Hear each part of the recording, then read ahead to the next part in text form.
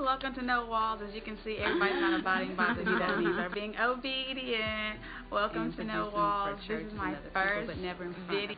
So this is going to be a new experience.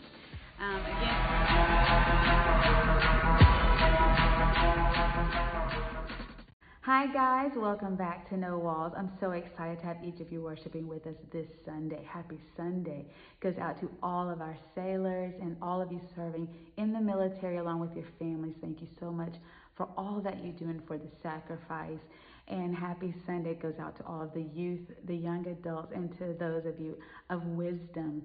I am excited about what God has been doing. And so today, as promised, we are going to do the message, The Huddle.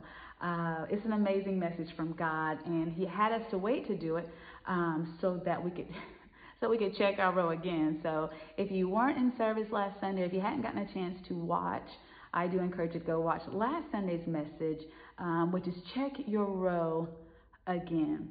Today's message it comes from Matthew, the 28th chapter, verses 16 through 20. And it says, "Then the 11 disciples went to Galilee, to the mountain where Jesus had told them to go. When they saw him, they worshipped him, but some doubted. Then Jesus came to them and said, 'All authority in heaven and on earth has been given to me. Therefore go and make disciples of all nations, baptizing them in the name of the Father and of the Son and of the Holy Spirit, and teaching them to obey everything I have commanded you. And surely I'm with you always, to the very end of the age.'" Again, that's Matthew, the 28th chapter, verses 16 through 20. And today's message is called The Huddle. The Huddle. This is to those of you who don't like football, sorry, but Jesus spoke in parables, and trust me, you will learn a little bit, but you will learn more spiritually today from this very simplistic message from the Holy Spirit that just made me go, aha, okay, there's work that we should be out there doing. So let me just start with the basics. So teams have a lot of players by the time you get to college and the NFL. Now, if you're in the rec league, there's probably exactly 11 kids and all 11 have to play offense and defense. But by the time you get to college and football, there's quite a few players. There are in high school as well, but definitely by the time you get to college and the NFL, it's quite a few players. However, no matter how many people you have on your roster, you can only send 11 players into the game at a time. There is a penalty for sending too many people in to play in any given possession. Before they get to the field, teams have met and they have been given what they call a playbook. The playbook is filled with different plays, instructions. It's different plays for different situations, but every play is to get the team to win. Similarly, God has left us with a playbook, the Holy Bible. And that Bible, though it has many different plays and many different situations in which to teach us how to get from one point to the next point, the commonality of every scripture, of everything, is to show us the unfailing love of God so that we can share the gospel of Jesus Christ and so that people can be saved, to get us to heaven. That's the end goal. And so likewise in football, even though there are many different plays that you can run and many different players, it's still one goal. It's still one ending that we expect. And the blessing for us is that we already know the end. Spoiler alert. Spoiler alert. We win. And so before they get out to the field, the football team has already gone over the plays. You have the quarterback who normally studies it night and day. Because remember in scripture it says, hide these things in your heart so that you won't sin against me. So you can bring them back. You can ask the Holy Spirit to bring them back to your memory. You can't have something brought back to your memory if you never studied it or read or looked over or understood it. And so that's why oftentimes you'll see the quarterback looking down at his arm with the text that's written on his arm. The scriptures are to be written on our heart. But for a football team, a real football team, the plays are called from a coach, from offensive coordinator to a coach. Quarterback looks over at his quarterback coach or at the offensive coordinator or whoever's on the field calling those plays, and he looks down at the text on his arm. And the Holy Spirit is doing that for us and saying, listen, if you write these scriptures on the tablet of your heart, when the play is called, you will remember that scripture and you will know that God is still good and that all things are working together for your good. And you'll know and you'll remember to run from sin, to run from evil. So, as I said, you have 11 players that can go on a field at a time. When they get into a real game, they get into what we call a huddle. Now, the huddle is probably one of the most important things a team can have in the game. Now, before I tell you about the huddle, let me tell you, last Sunday I mentioned an audible. God last week called an audible, telling me to change the play. Like, we're not going to minister the huddle yet. We got to check our row again. But an audible is where we made a decision in the huddle. But now that I've come out and seen the defense, I need to announce a change and we don't have time to huddle. Sometimes you don't have time to pray, but you just say, in the name of Jesus. That's an audible. Help me, God. That's an audible. Remember when Peter stepped out into the water? He didn't have time to say, Dear Heavenly Peter didn't have time to say, Dear Heavenly Father. He just called on the name of Jesus, like, come save me. And it says immediately. You don't always have time to do a full feature-length film prayer to God. Sometimes it's got to be quick. And so that's what quarterbacks have the option of. It's called an audible. But for the most part, they make their plans, they strategize, they organize in the huddle. The huddle is designed and important because, as I stated, they have a book of plays. There's hundreds of options and plays that they could run, right? But when we get into this huddle, that's when we tell you what play we've decided to run. We can't run them all. If we don't have a huddle, everybody goes out there. all 11 people go out there and run the play that they want to run. And then you have chaos on the field, so you have a huddle. The world calls them business meetings. They meet to meet. They meet to decide they're going to have donuts or bagels. They meet to decide if they're going in the right direction or the wrong direction. They meet to decide if you're going in the right direction or the wrong direction. They meet to decide they're going to keep you or let you go. They huddle together to make a lot of decisions. They huddle to strategize a marketing campaign. So the world has huddles. And so likewise, spiritually, we have huddles. And that's called prayer for us. Some of our huddles are prayer only. Some of our huddles are like this church service where we come together with a body of believers and we call on God for a singular thing. Sometimes we have Bible study where we learn more about the Word, and that's our huddle where we strategize.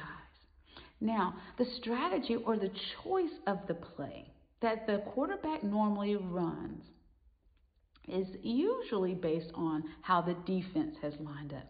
How has the enemy lined up in your life? What is the enemy trying to do? How is the enemy trying to stop you? So they huddle together to decide the best way to get past the enemy, the best way to get beyond where the enemy wants you to go so that you can score, right? The enemy has, I'll just say three major. And so for all you football fans or fanatics or studiers of the game that are going, she don't even know. Okay, maybe not, but I'm going to tell you the three that I know about. You first have an option of a zone defense. In a zone defense, that's where your defensive players cover a zone. It means I've been assigned, if I'm on defense, I've been assigned a specific area of the field to protect or to guard against or to stop you. And so the enemy sometimes gets into a zone defense where he is trying to stop you in an area of your life. Everything else is going good except this one thing, this one area of your life. And that's because the enemy is in a zone defense, and you got to know how to fast and pray to get around that enemy's tactics of stopping you. You've got to know when to seek godly counsel, right? Because they're in a zone defense, blocking your finances, blocking your relationships, blocking your home, blocking your job. They're trying to keep you from advancing in the name of Jesus Christ in some area of your life. Sometimes the defense is an man-to-man defense. And that's where it is. I don't care what zone you run into. I've been assigned a specific player. So if I'm on defense, man to man means I got to go with this player no matter what he does. So if he runs off the field into the concession stand, I got to run off the field into the concession stand because I'm playing man to man. And sometimes the enemy just attacks you, your mind. Why am I in a depression? Why am I going through this? Why am I feeling self-pity?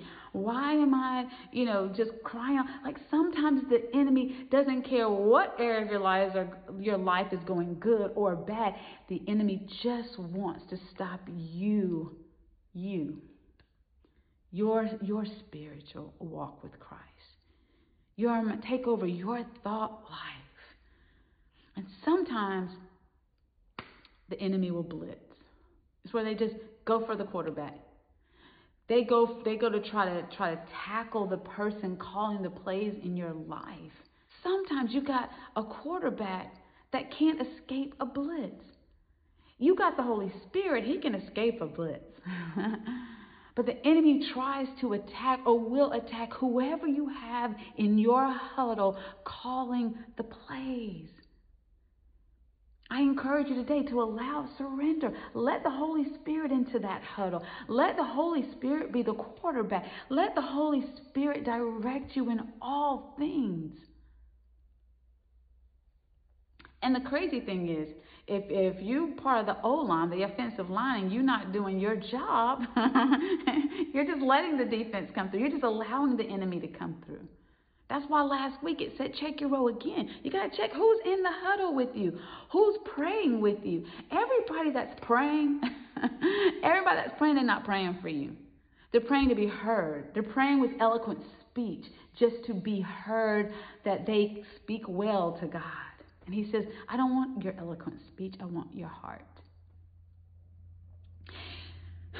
So while you're in this huddle, you're strategizing. You're trying to figure out how is it that we can get around this defense.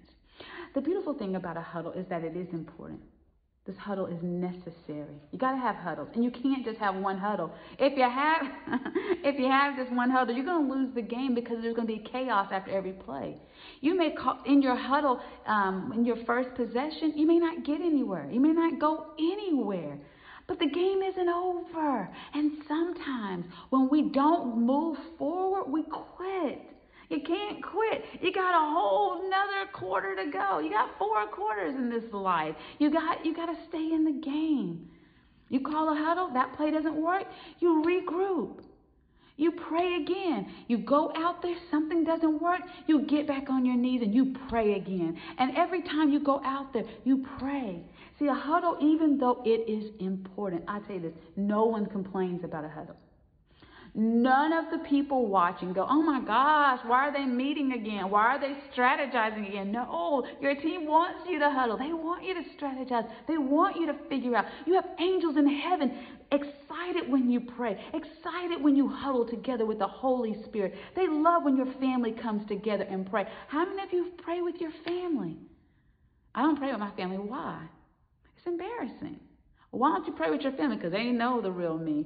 No, come on, bring the Holy Spirit and huddle together with your family. We should be having huddles. People don't complain about that. You should come back together. When you wake up in the morning, you and the Holy Spirit, you strategize, pray to God. When you lay down at night, strategize. Thank you, God. I give you tomorrow. I surrender tomorrow. Help me to walk right. Order my steps tomorrow. You keep huddling with every possession. But here's the problem with the huddle. Although the huddle is wanted, needed, and valuable and extremely important, you can't stay there all day. You can't stay in a huddle the whole game. I'm not going to pay $150 for my ticket to see you in a huddle. There's actually a quote that says, a ship is safest in the harbor, but that is not what it was built for. In football, in the game of football, they give you 30 seconds to go, to run your play. You don't get it this way, but it's a good idea. To take the 15 seconds, hey, look, this is a play in your huddle. Everybody know what we're doing? Everybody on the same page? We good? We good. Okay, let's go. And then you got 15 seconds for everybody to get in position, for you to check your defense, check your offense, make sure everybody's ready, and then you got to snap the ball. If you don't snap the ball within those 30 seconds you were given, it's called a delay of game. It's a delay. Where's my blessing that God promised me? You still in the huddle. You ain't moved. That's where your promise is, right? So you get a delay of game. And the problem with the delay of game is in football, it's called a penalty. And a penalty, you know what they do? They move you back. You don't go forward. You move backwards, 5 yards. Now you have to reset. What are we doing now? Now you have to change the play. Now you have to change your strategy because you stayed in the huddle. What does that mean? I pray, but then what did you do? And then I've been praying. If you don't get up, I hear people all the time saying, I keep praying to God, and He's not answering. You're not supposed to stay in the huddle. That's why this scripture says, go into all the nations. Okay, here's the thing. Sometimes you get a delay of game because you took too long in the huddle, right? Sometimes you get the penalty of false start because everybody wasn't on one accord. How do you get on one accord? How do you make sure that they don't go on the wrong snap count? The Bible tells us that without love, what we do is nothing. And some of us are like, look, I prayed. And then I went into the nations. And so I did all this other stuff. And God's like, listen, yeah, but that's a false start. You didn't really start because without love, it's nothing. I prophesied. He said, that's great. It's good. When you prophesy, yes, you help edify the church. And when you speak in tongues, by all means, yes, that's a gift from God. Do that. That's a gift. But if there's not an interpreter, you speaking in tongues does nothing for the edifying of the church because people don't know what you're talking about. If I were to be talking in German right now, most of you would have stopped watching a long time ago because you don't have a clue what I'm saying. Then why give to the poor? I went and fed the hungry. I gave tithes. I mean, y'all told me to give my first 10%. I gave 10%. Yeah, he's like, but listen, that's great. You're doing everything. I was commissioning. I went and told them about Jesus. I told them that Jesus was real and Jesus was good, and I invited them to church. They didn't come. I told them to come. I hear that all the time. I invited them to church. They didn't come. He says, listen, did you do it with love? And there's no credit to us. We don't win. We don't get anything. We don't get anything when we love those who love us. He says, listen, the disciples asked Jesus, they said, listen, what's the greatest commandment? He says, listen, that you love the Lord your God with all of your heart, right? So first you love God, and he goes, listen, the second one is really close to it. Love your neighbor as you love yourself. You take good care of yourself. You feed yourself. You give yourself a roof over your head. You clothe yourself. Like, you love yourself so much, you make sure yourself has the best. And he's saying, that's how I want you to love your neighbor. Who is my neighbor? Everybody that's not yourself. Everybody. But they use me. That's who you're supposed to love. They hate me. You love them anyway. They just take advantage of me. You're supposed to love them. You're supposed to.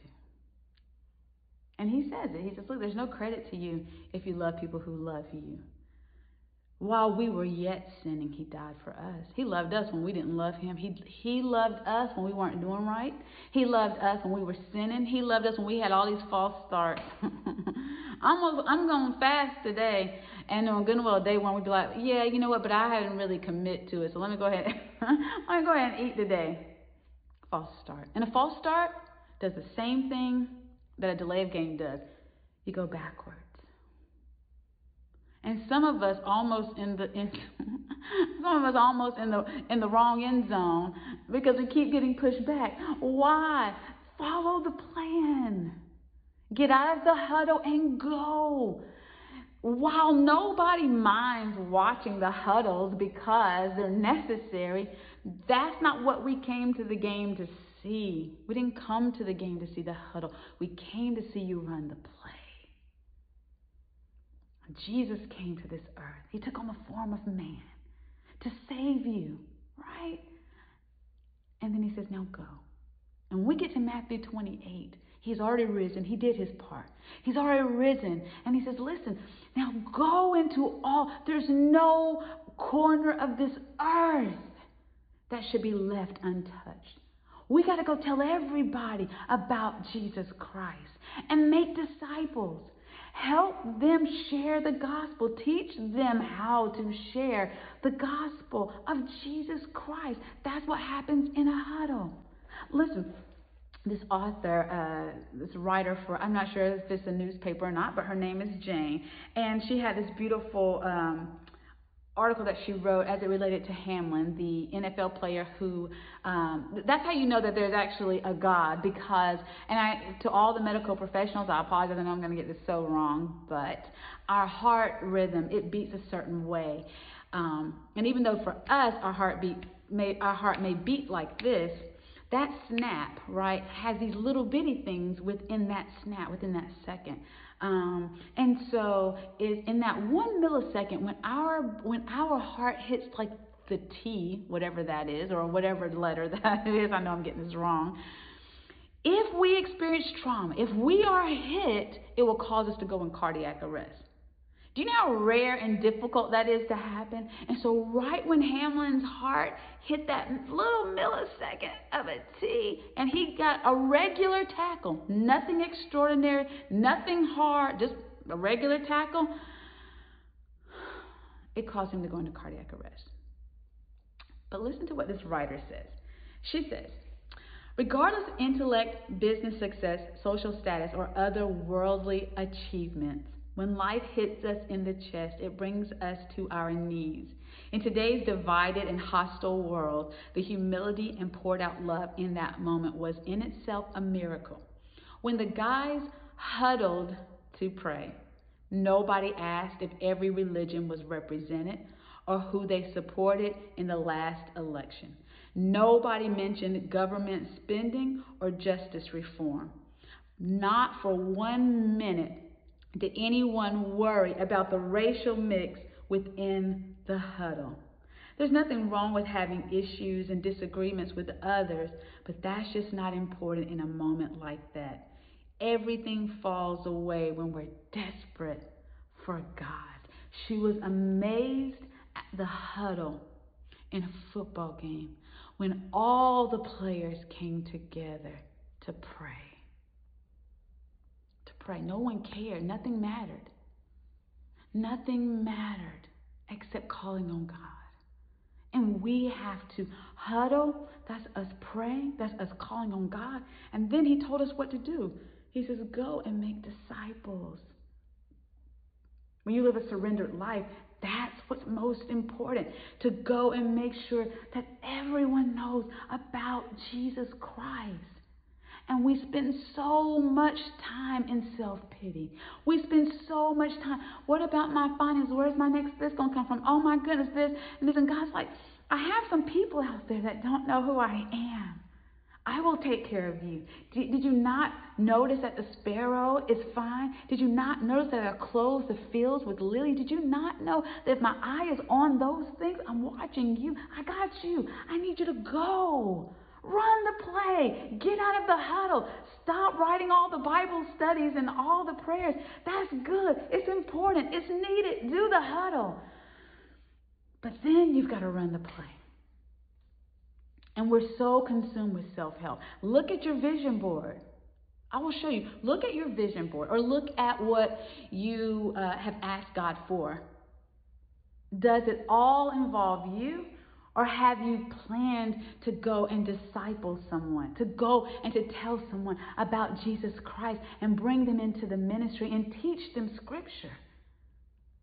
And if it's no, I need a new house, I need a new car, I need a new relationship, I need a new job, I hope God brings me out of this. I hope God. No, where is it? God, take me, because it says go and tell. It doesn't say come and hear or come and see. It says go and tell. God, lead me to, this year I want to disciple 10 people. Is that on your vision board? Because that's the play he called. We all out here running our own plays, but he called the play. He huddled 11 players together because remember, Judas Iscariot had betrayed him. So here we are in Galilee, and Jesus huddled 11 players. 11 disciples remained, and he said, hey, when I break, I'll be with you always, but when we break, here's the play we're going to run. I want you to go, and I want you to tell who? All nations. The beautiful thing is he said, teach them and baptize them. Listen, look at how he's going to baptize them. In the name, not the names with an S, in the name of the Father and of the Son and of the Holy Spirit. He's distinguishing that we are three and yet we are still one because name remained singular. Come on, y'all. He's called a play. He's huddled us together. He huddled those disciples in Galilee.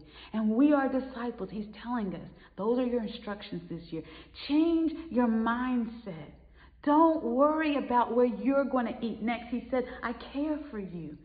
Why don't you spend this year surrendering?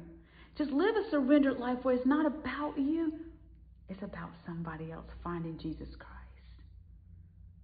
It's not about somebody else being fed. You can feed them. It's not about clothing somebody who hasn't been clothed. We do that. But this is about God. Ask God for a number. God, what number of people do you want me to disciple this year? Give me that number, God, and show me where they are. Lead me to them so that I can witness. If my witness is just I'm living a holy life, if my witness is they're like, you ain't cussed in a long time, that's because Jesus saved my life. He changed my name. He changed how I was doing business in my life. And I'm a new creature because of Jesus. Let me tell you what he did for me. That's a witness. And then you teach them how to teach somebody else how to become a disciple. Go. He says, go and tell. We invite people to church. We say, come in here. Come and see. And he says, no, the instructions were to go and tell. We add nothing to the kingdom when we move from church to church. I think you should move from a church when the Spirit of God is not present. I think you should leave a church when Jesus has left the church. I think you should when you realize that it's not a place of worship anymore. So I'm not telling you not to. But what I'm saying is some people just get mad. Jesus is still there. They're just mad. And when they get mad, they leave. But when you leave, if you're saved, you didn't add to the kingdom just by switching churches. The kingdom is added to when someone comes out of this world and into the knowledge of Jesus Christ, and they decide to serve him. If you would like to accept Jesus Christ as your personal Lord and Savior, today is a great day to do that. All you have to do is admit that you are a sinner in need of a Savior. And that you believe that Jesus came, he died on the cross, that his blood covers your sin, that's what makes you righteous and not your works. And that he died, he was buried, and that he rose from the dead, and that he has gone to prepare a place for us, and he's coming back for us one day. And if you believe that, you're absolutely saved. You can go online to No Walls Now What, scroll down to Best Decision Ever Made, and there is a link there to help you in your new walk, your new journey with Jesus Christ. And you also can reach out to us here at nowallsnowwhat@gmail.com, and we will be happy to pray with you, pray for you, or to answer any questions that you might have about salvation or about the Word of God. If our hearts and minds are clear, let us pray.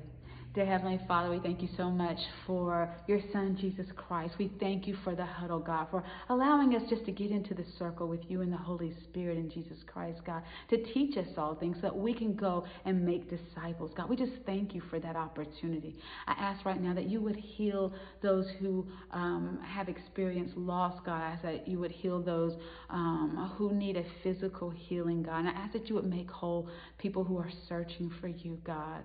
I ask that you would just from the inside out, that you would make them whole. I thank you in advance for every answered prayer. In your precious Son, Jesus' name, amen. Amen. The huddle. It's okay to huddle. You should pray. You should go to Bible study. You got to do your devotions. You got to come in communion with other people, but then run the play. Nobody comes to watch the huddle. We come to watch the actual game. All right. I love you all so much, and I can't wait to see you next week. Bye-bye.